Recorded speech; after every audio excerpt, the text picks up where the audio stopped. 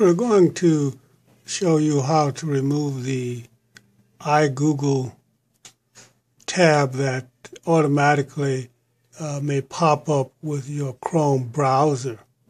First thing we do is go over here to the right-hand corner of the browser, of the page. Let's see if I can zoom in here just a little bit for us. Okay, we're here in the right-hand corner. You see some hash marks there. You click on that tab. Then you move down to where it says Settings. Let's zoom in a little bit more. There we go, Settings. Click on Settings. And let's pull out here a minute. When we do that, a new window will pop up. And what we want to do on that new window is go down to where it says On Startup. Let's zoom a little bit here for us. Okay, move over a little.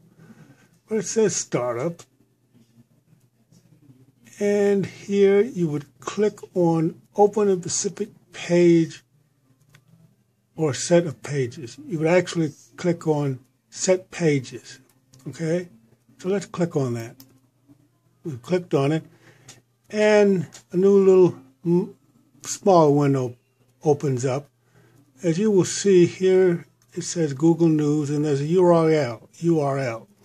Well, you will probably have two sites here, and one site will be a URL for the iGoogle tab. Obviously, you need to know the URL for the iGoogle tab in order to distinguish it from any other tabs that you see here. Once you've located the iGoogle URL tab, go to your right and click on that X. Once you do that, that will remove the tab. Then you click on OK, and that's it. It will disappear. That's it in a nutshell.